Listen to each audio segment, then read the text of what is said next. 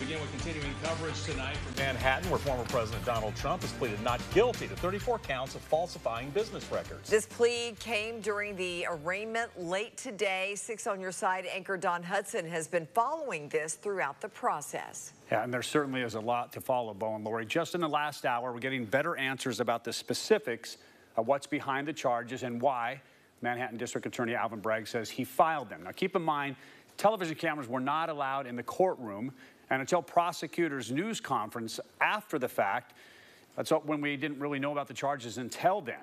We knew that they were claims of falsifying business records. Now, Bragg says the alleged felony here is lying through those business records to cover up other crimes that Mr. Trump knew the real uses of that money, part of which involves former porn actress Stormy Daniels and payments to her.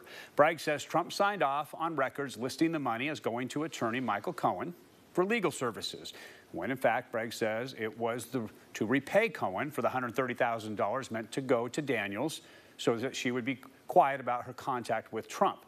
That another payment, Bragg argues, point to what's called catch and kill schemes between Trump, Cohen, and a tabloid publisher to buy up and suppress negative stories leading up to the 2016 presidential election. That is a violation of New York law. The participant scheme was illegal. The scheme violated New York election law, which makes it a crime to conspire to promote a candidacy by unlawful means. That is why Mr. Trump made false statements about his payments to Mr. Cohen.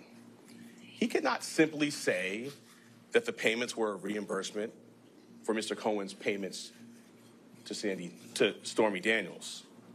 To do so, to make that true statement, would have been to admit a crime.